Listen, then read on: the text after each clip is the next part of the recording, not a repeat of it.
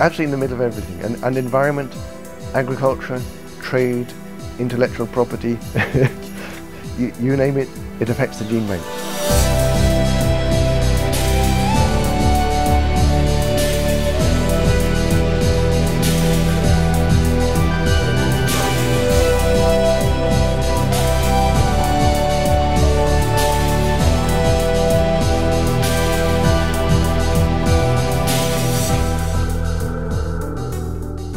We want to ensure the long-term preservation of the rice genetic materials, the different varieties of rice. So people collect and then deposit here, and then we want to ensure that the materials will be readily available to all the users worldwide, so the people withdraw seeds from the gene bank. And we are providing this for free. Well, indeed, we think of extinction a lot, and a lot of what we have in the gene bank is varieties that no longer exist in the field. Farmers don't grow them, they're no longer wanted, even though they contain within them the genes that we need for progress. So in the past, we were focusing more on yield enhancement and trying to elevate under standard conditions.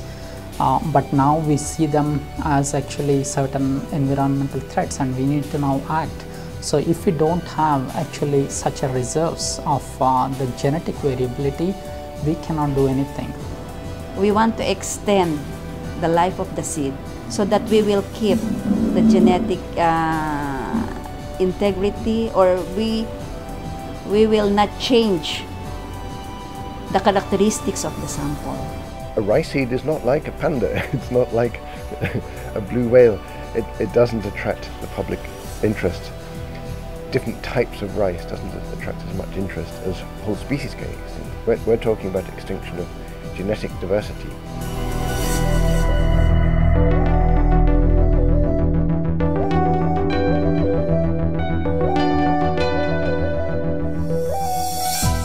A lot of people like the word treasure trove. We say we've got pretty much all the genes you can ever imagine wanting to make progress. Somewhere in the gene bank we have the genes we need to solve any sort of problem, whether it's climate change or new diseases or new knowledge of nutrition or whatever. We can solve the problem. You even got photographs where someone noticed a rainbow with a hoop of the rainbow ending on top of the gene bank and saying, here's the pot of gold at the end of the rainbow is the gene bank. But then the countries that have contributed the material to the gene bank think, hang on, we've given away a pot of gold. Is that fair or not? My answer is that the treasure doesn't lie in those varieties in themselves. It lies in what you do with them. If each country was to say, this diversity is ours, we're going to hang on to it, we're not going to let other people get hold of it, which is really quite counterproductive, because the profit is only realized when you combine the genes of one country with the genes of another country. That's the lesson. I think IRRI was what really brought it home, that one variety growing over millions of hectares is incredible success. But they realized this actually was not very sustainable, and that paradox that the more successful they were with IRRI, the more they were putting at risk the further sustainable development of rice agriculture.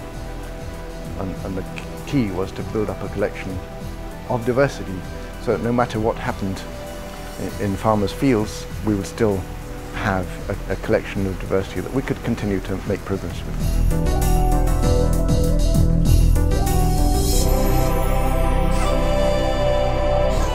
What a lot of people don't appreciate is how central conservation is to adaptation, to making progress, to making new inventions. It's actually not strange at all that we have a separate gene bank to conserve diversity. It's an essential part of making progress. It's not a backwards looking conservation of what we used to have. It's necessary for looking forward to what we need for the future.